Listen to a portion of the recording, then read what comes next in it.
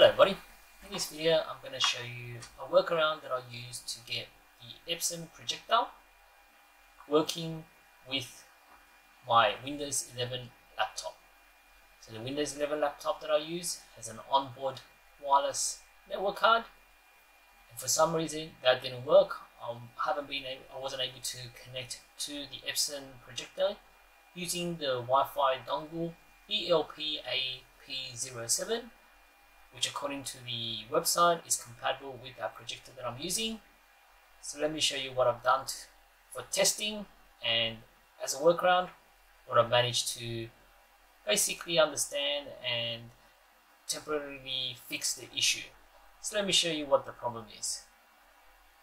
So the wireless adapter that I'm using that is on the actual laptop that I'm using is this one here, Wi-Fi number 3, which is the Intel dual band wireless AC 8265.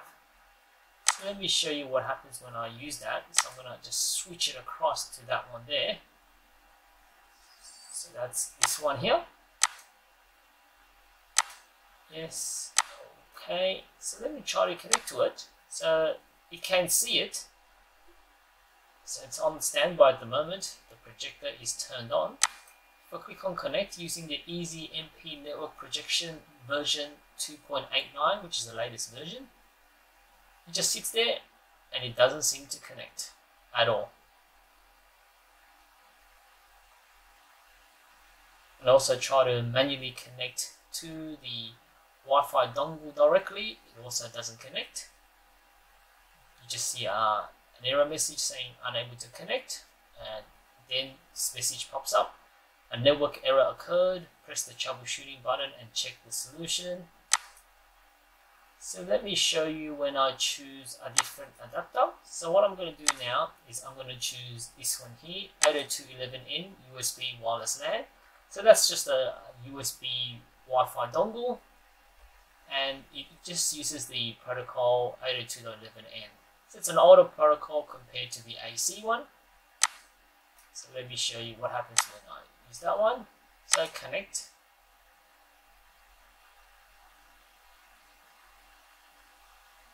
And there you go, it's connected.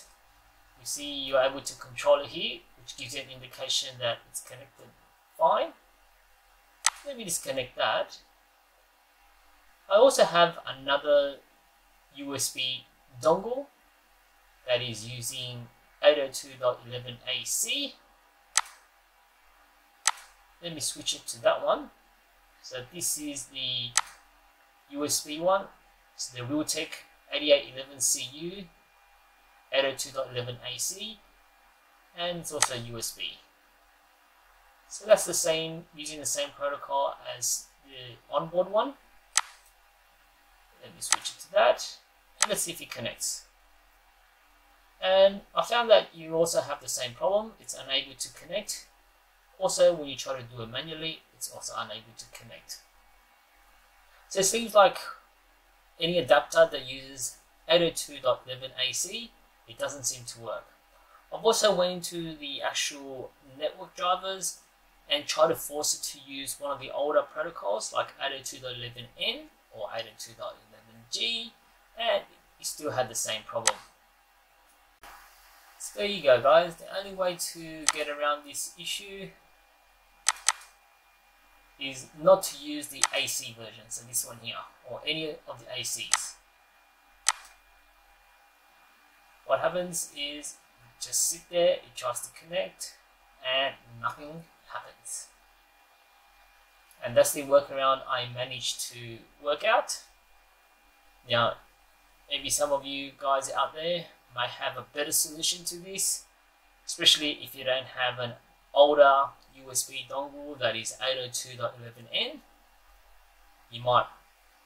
There might be a fix for this. I don't know. I tried contacting Epson, and there was actually no